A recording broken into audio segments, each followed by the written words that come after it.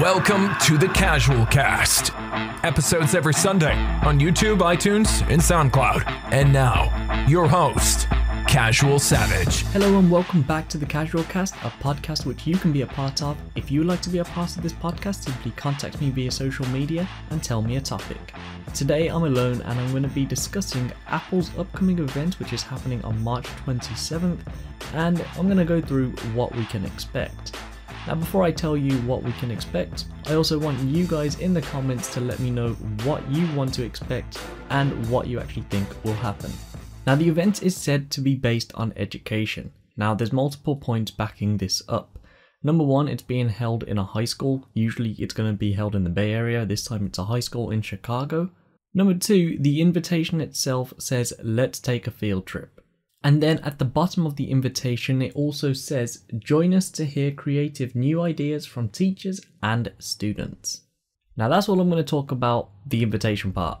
I'll now go on to the main reason why you clicked this video, what to actually expect at this event.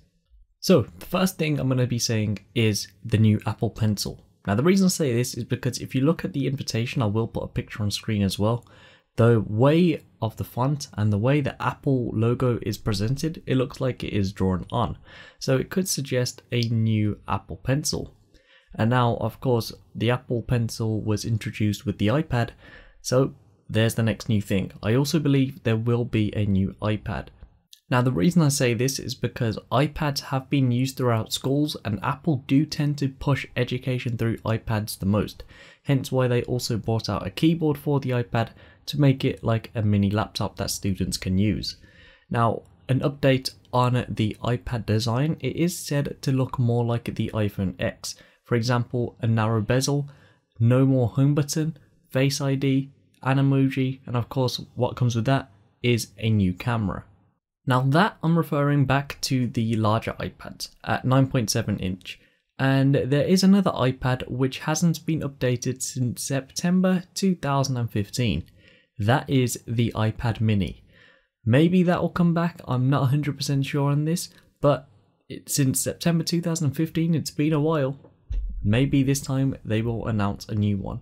The next thing to expect is a new MacBook Air. Now, although MacBooks are very expensive, MacBook Air is the cheapest one, but still expensive. But anyway, the reason I say MacBook Air is because Google Chrome books, they're used in schools.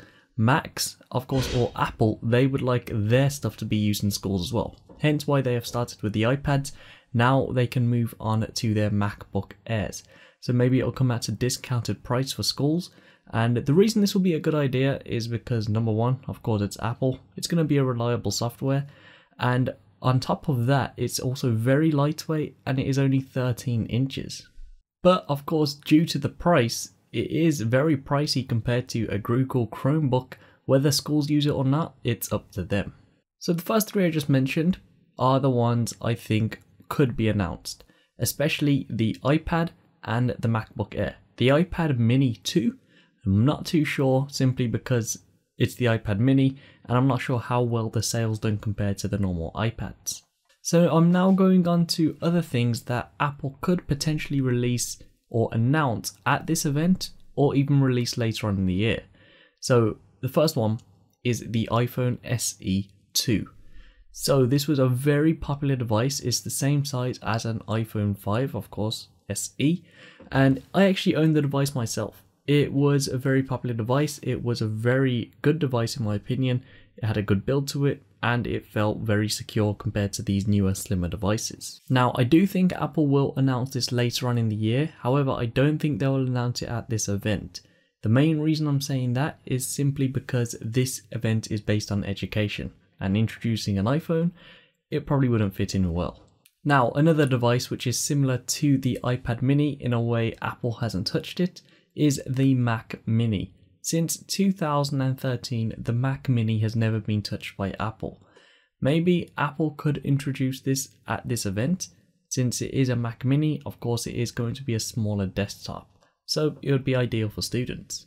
And the final one is Apple bringing their own TVs and movies. Now I already know they have the Apple TV, however there is rumours they are said to push a lot harder on this in the next 4 years. A lot of information of this is already out there, however, I'll keep it brief. At the moment, I'm not too sure if they will be putting it as a separate name or it'll all come a part of the Apple TV. It would make sense if they'd done that.